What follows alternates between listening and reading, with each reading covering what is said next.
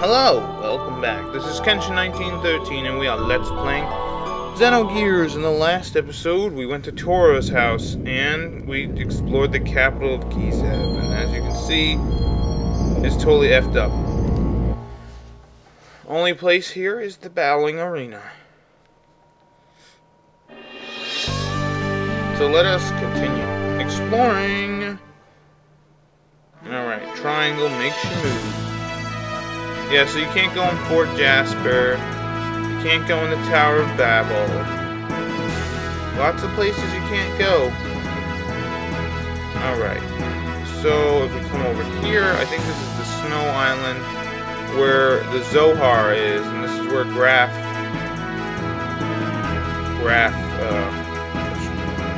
let's drop down and look. Oh, okay, so this is Animal Relic 2. This is the place you can go to get a bunch of, what's it called? You can get fangs and horns and eyeballs and tusks and whatever else you need to, I don't know, whatever else you need for, let's say, selling-wise. I'll eventually do that. I'm going to be purchasing some really expensive stuff pretty soon. So if we can continue to look around. I forget where Dune Man's Isle is, but I'll look that up. Yep, Ethos headquarters destroyed. Where's where I want to go? Yeah, you can't go to the Tower of Babel. It really kind of limited you on the second disc of where you could go. Where the hell is the, there's the orphanage. That's kaput. I know it's around here somewhere. Ah, there we are. The lighthouse. Let's go there. Now, in order to do this, well, you don't need Emeralda, but it's super important that you bring her, because something's going to happen. So it would be nice if you had her. So now let's go into the lighthouse. Head on down.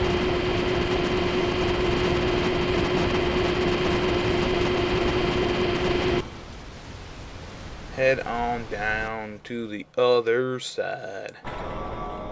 And look at this. There's a hidden city underneath here. Yes, this is basically the city that we saw from Emeralda's ruins. The Zeiboim ruins. And let's explore. Now, excuse me. You can go into some of the buildings. And there are enemies down here. And these are Shellbell F1, whatever the hell that is. Wow, they got a lot of HP. Take them down, babe. Oh, that's a dick move.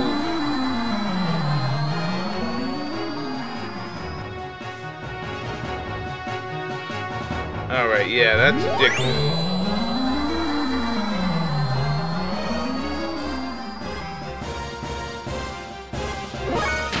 With Chu-Chu, let us heal up. I wonder, Ether Doubler would probably be very good for Chu-Chu. Oh wow, that's crap.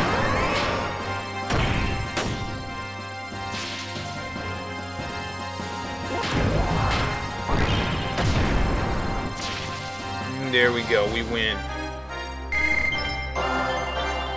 And Chu-Chu learns Ancient Myth, which I think is her only attack spell.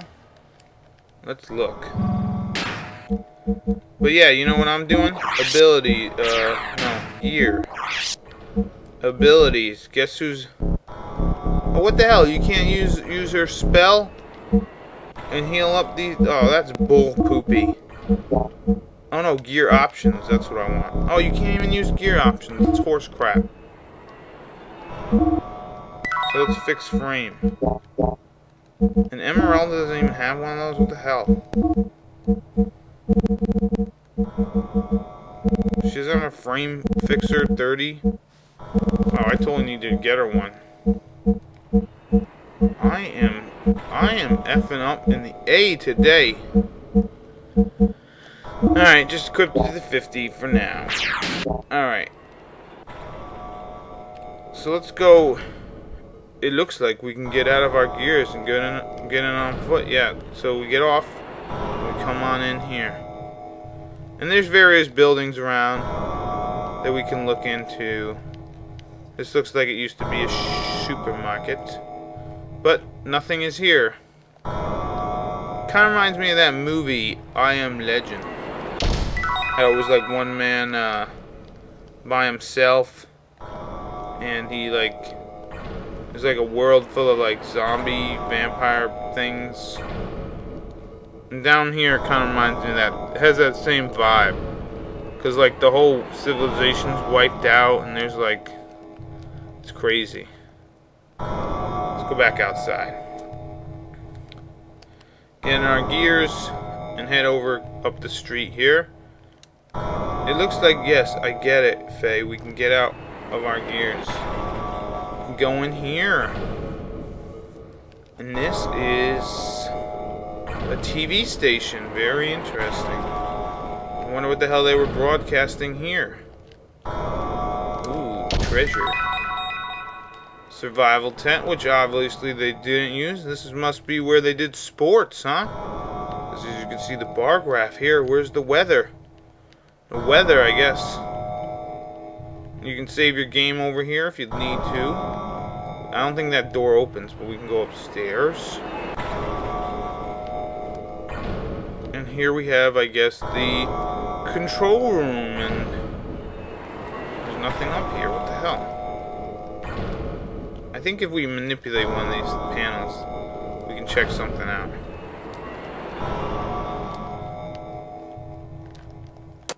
Here we go. Here we go. Now we can learn a little bit more about the Zeiboim region. What's this movie? Yeah, and as you can see, these people were sort of civilized, like our culture, but they died out 4,000 years ago. And look, there's some dude, but that woman over there looks like Min Yang. So Min Yang was back there, even in the past there. But reincarnated as another woman. She wasn't the same woman. She resided at the side of the Prime Minister, manipulating the world behind the scenes. And here's Gears, okay. Resurrect Gears. And then they had armies. Many people then couldn't have children. They were defective humans. So she did it over again. Did what over? Yeah, at this time, a lot of people couldn't have children. Which also reminds me of another movie. I forget what one it is. A new being was born to foster the next generation. And yet missiles were super important to these people. We are descendants of a few strong people who survived. Yeah, see, so she kind of like wiped out this whole race of people. A slipping economy, rising crime, urban blight. A nation of fanatics looking for their own living space. Believing in religious sect leaders and gathering around totalitarian leaders. People cut off from the next generation thanks to genetic damage.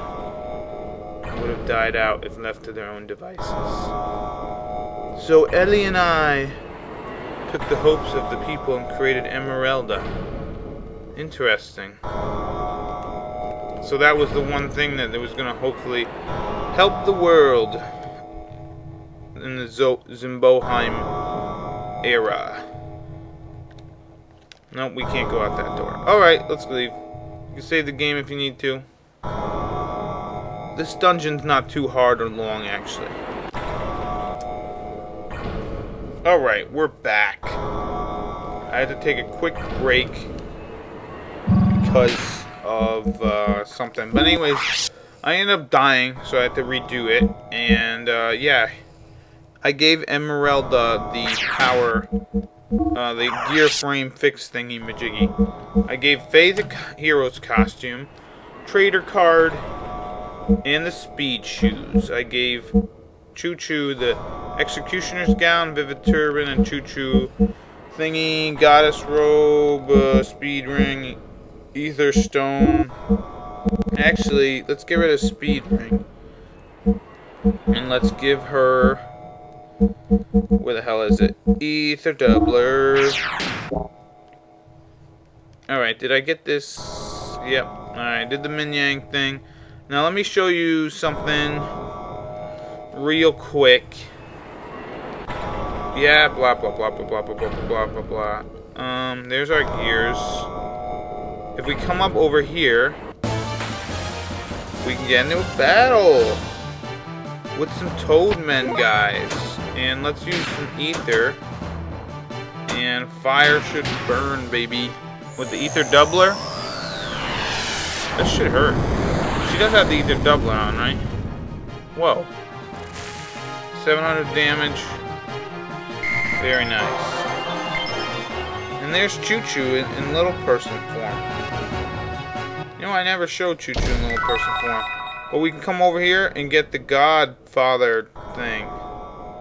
And look. We've gone through there. Alright, let's keep running. I want to go back somewhere really quick. Where the hell is the store? Oh, we got more new enemies. These guys, I don't know what the hell they're weak to, so let's use this.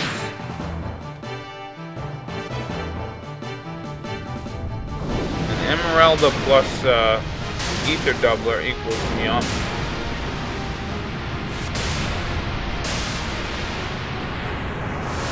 This is a pretty long Ether attack. Better kill them. No. Let's show off Big Bang now. This is Faye's ability, Big Bang. And here's the Earth, okay. What the hell?